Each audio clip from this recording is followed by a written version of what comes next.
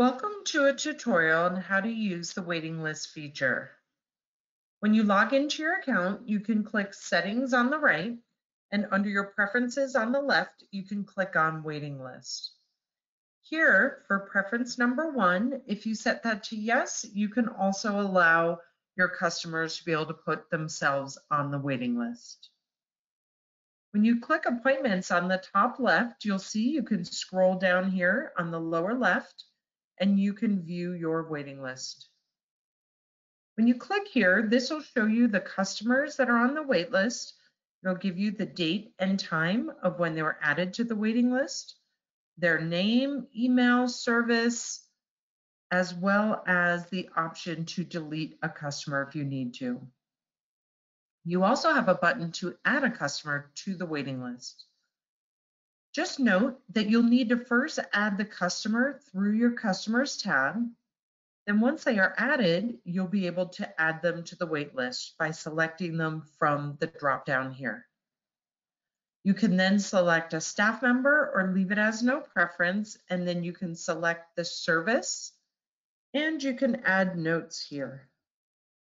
Now we can add the customer to the wait list. Once you close and refresh, you'll see here on the top right, you can hover over your waiting list. This will now show you your customers on the wait list. You can now select a customer, select the start time for their appointment.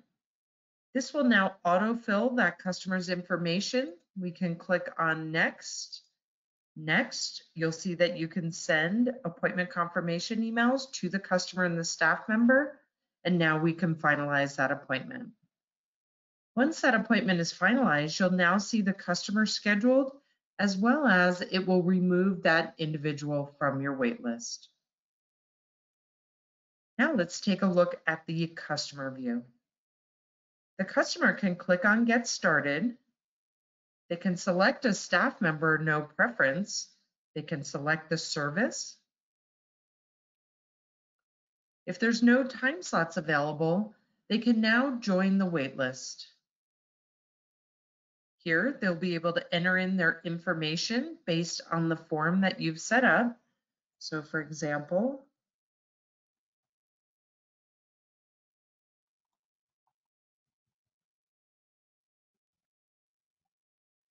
and they can click Join Waitlist.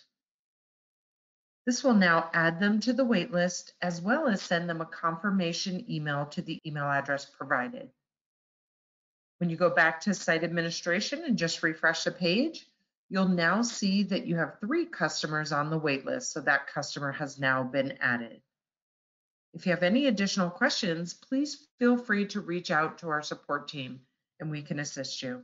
Thank you.